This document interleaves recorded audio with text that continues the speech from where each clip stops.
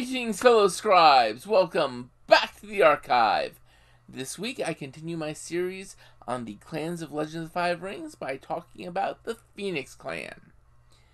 The Phoenix, especially the Isawa family among them, are the undisputed masters of magic in Rokugan. And they know this. This leads to their having a reputation as being arrogant and prideful.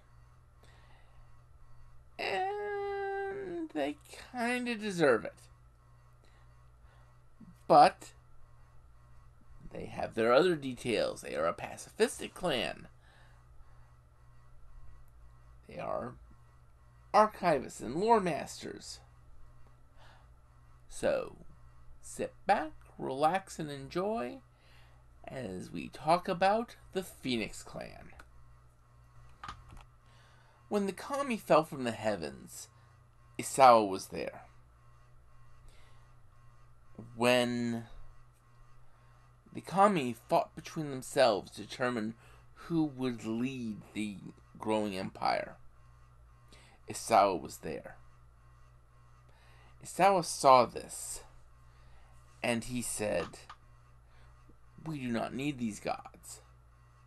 And he gathered followers, those who believed like him, and took them to the north, to a mountain valley, and he created a city there. The walls around the city were raised with magic out of the earth. He said, "You see, we can defend our city. We do not need these gods. Our walls are as impregnable as anything that they could raise." And then the city flourished. Art, culture, magical research, science, all these were going on in this city that would be called Gisei-Tashi. And Isawa looked at this and said, "You see, we do not need them to bring us civilization. We are civilized." And that led to even more of a, they don't need the gods. These kami. And then came Fulang. While the battles were raging to the south, in the midst of the empire, bands of oni and ogres were slipping past them and attacking Gisei-Tashi.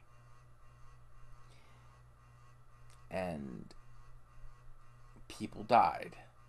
Isawa lost followers in these battles. But the city was defended. Shortly before Shiba and Shinsei arrived at Gisei-Tashi, as Shinsei was seeking his seven thunders, the eldest sister of Isawa died to one of these attacks. When Shiba and Shinsei arrived at the town, at the city, at the gates, they were met by the youngest sister of Isawa in the white funeral garbs, her hair dusted and marred with mourning. And she said, "Isawa will not see you." Shinsei said, "No, he will."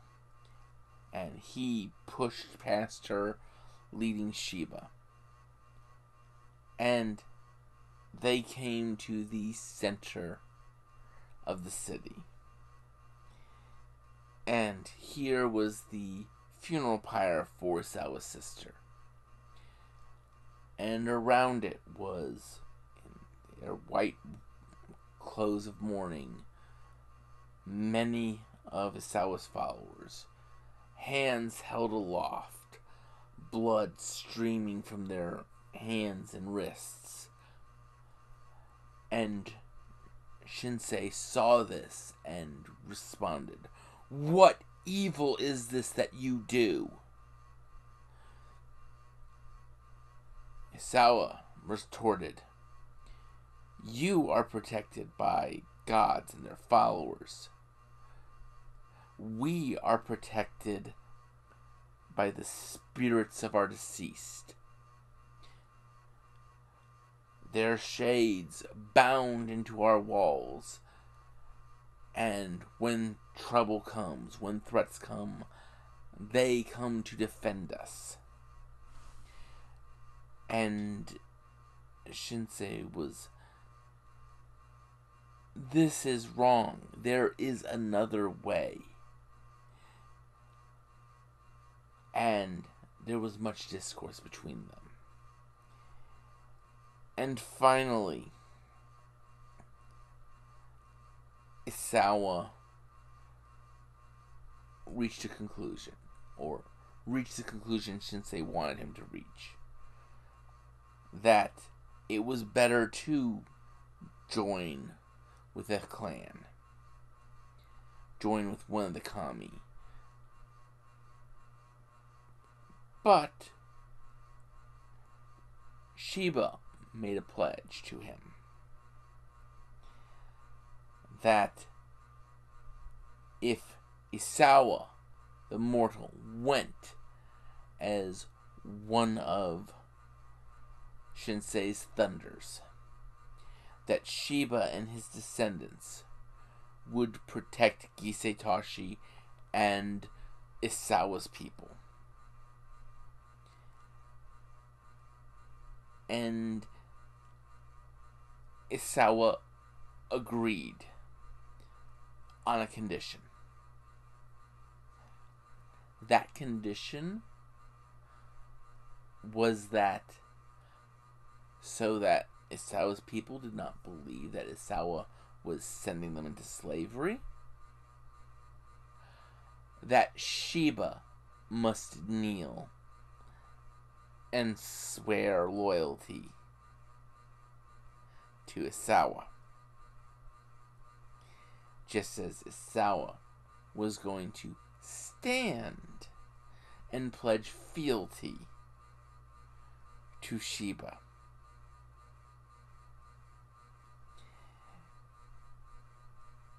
And that is the Isawa family in a nutshell.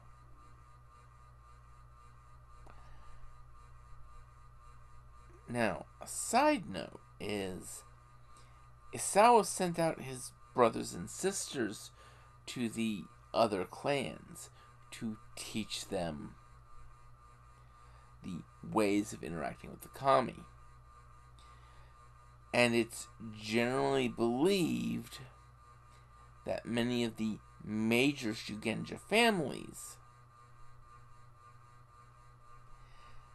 at some point in their past either were founded by an Isawa or had an Isawa marry into them early on,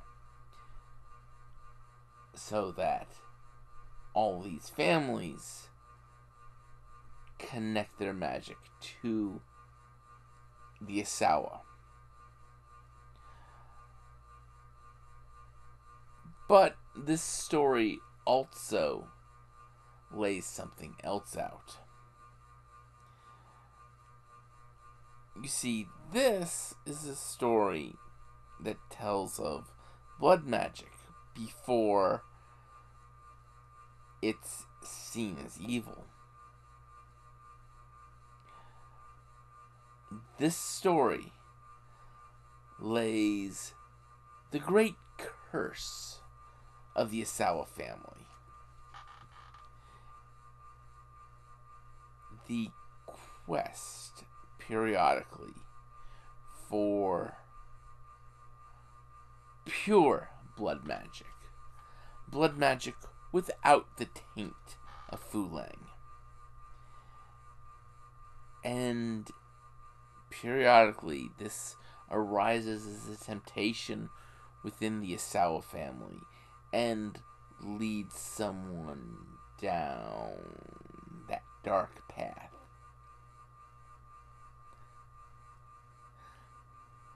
So yes, the Asawa family have their issues. But of course, so do the Shiba family. Because of their vow to protect the Asawa family, and because Shiba kneeled, while the Shiba family are the family that the clan champion is chosen from, are the family that represents the clan in the Imperial courts, they are considered to have little authority within the actual Phoenix clan. That generally goes to the 5 elemental masters of the Asawa family. But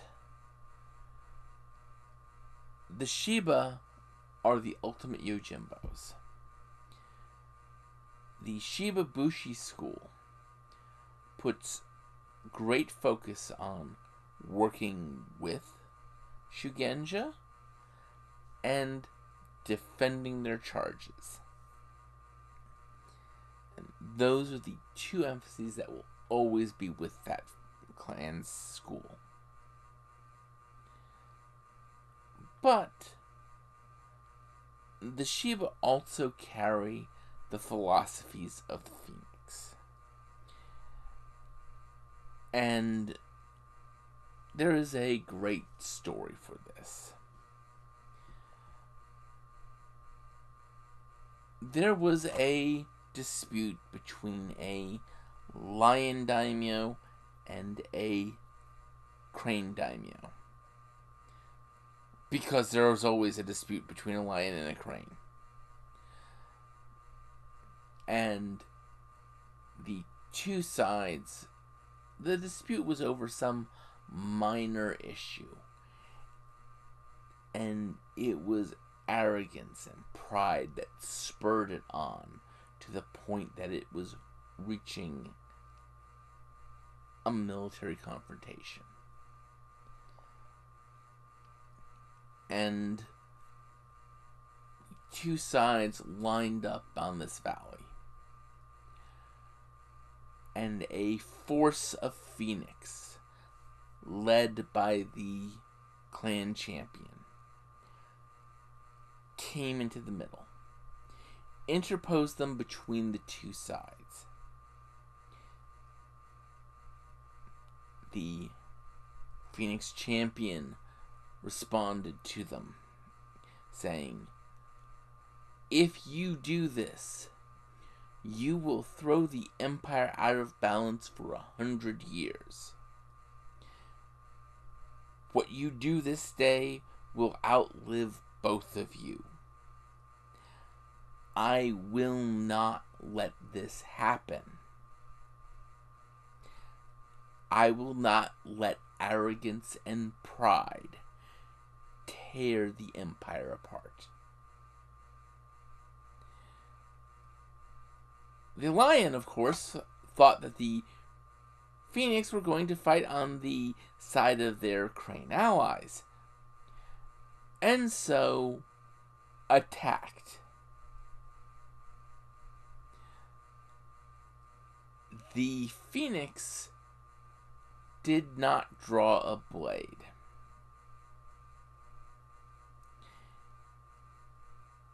And in fact, they stood there, letting themselves be slaughtered. Whenever a lion killed one, another would just step up and take his place. And the lion could not deal with this. they were having their commanders commit seppuku because they could not follow the orders to attack and kill these valorous and brave men who were willing to die for whatever principles that they were believing in.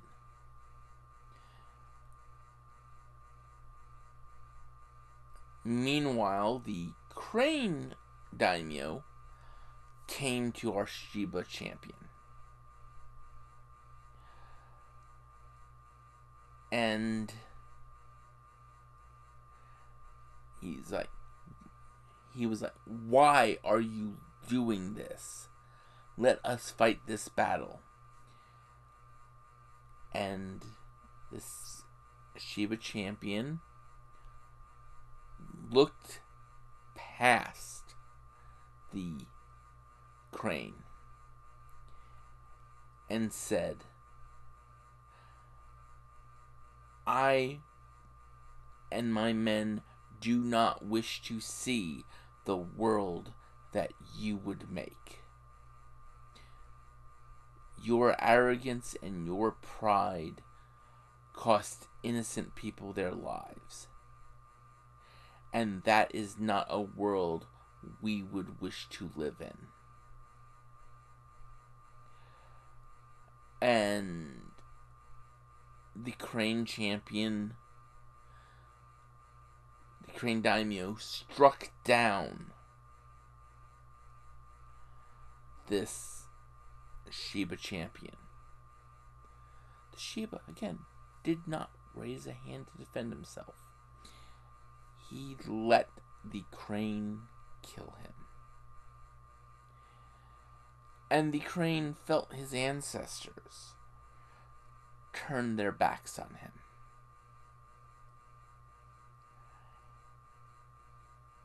And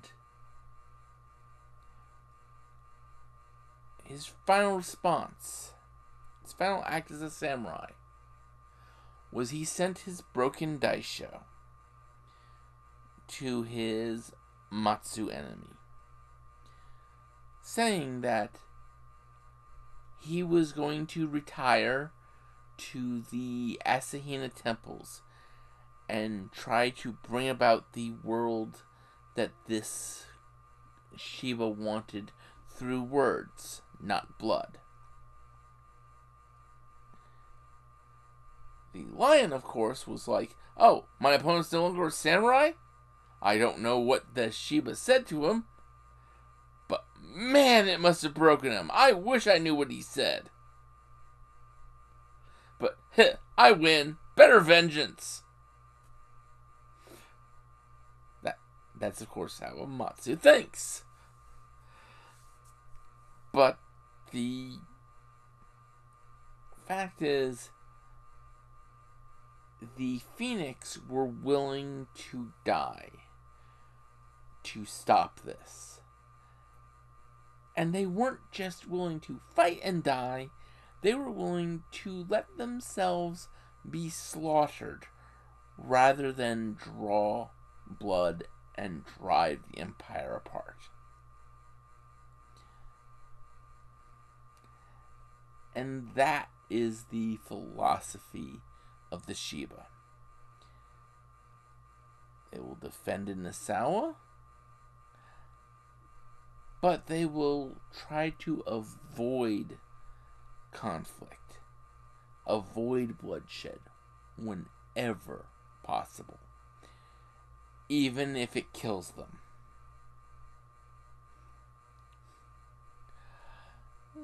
Yeah, the Phoenix are an interesting philosophy. The third of the core families of the Phoenix are the Asako. To the rest of the empire, the Asako are historians and librarians, tracking down fables and half-remembered myths, accosting travelers and making them tell them stories. gathering all knowledge that they can and putting it into the great Asako library in Gisei-Tashi. But there's more than that. You see, after Shiba died, his spirit lived on. In fact, each subsequent Crane champion gets merged with the spirit of Shiba, passing on some of that knowledge and wisdom. But the first instance of this was Shiba's spirit merged with that of his son. And he passed on important information to Asako. He passed on his exact manner of death. And he passed on the final lesson of Shinsei. This final lesson of Shinsei was the road for human immortality and divinity. And no one's exactly sure how the secret got out that the Asako had learned this, or had learned a lesson from Shinsei that they did not. But the Asao were incensed. They demanded that the Asako turn over this knowledge to them. The Asako family refused. And so, with the exception of those who had to remain to tend the library, the Asako family was forever banished from Gisei-Tashi.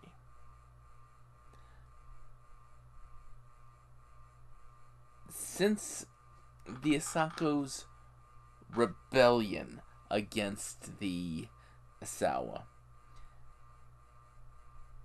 they are not allowed to set foot inside Gisei-Tashi. Which means, when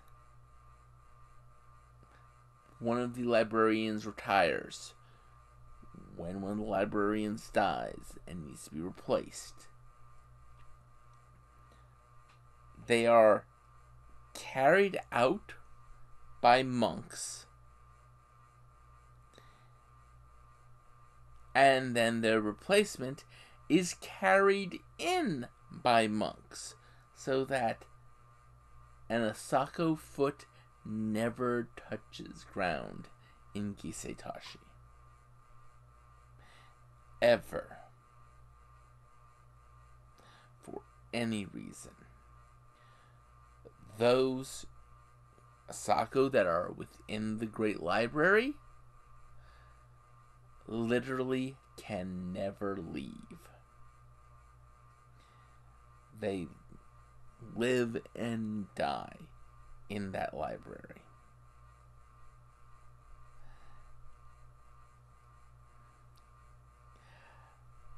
All because they had learned a secret that they did not want to give to the Asawa.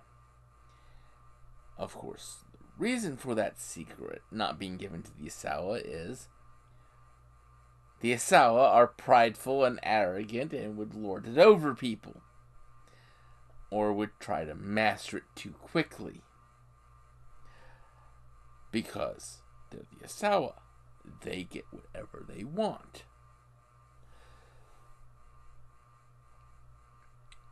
Of course, there's another family that joined the Phoenix later on. That is the Agasha family. Oh, wait, the Agasha family are a dragon family, right? Well, not at the time that they joined. Basically, there was stuff going on in the Dragon Clan. And the Agasha family, or the majority of the Agasha family, said, yeah, no. Peace out. Phoenix, hi.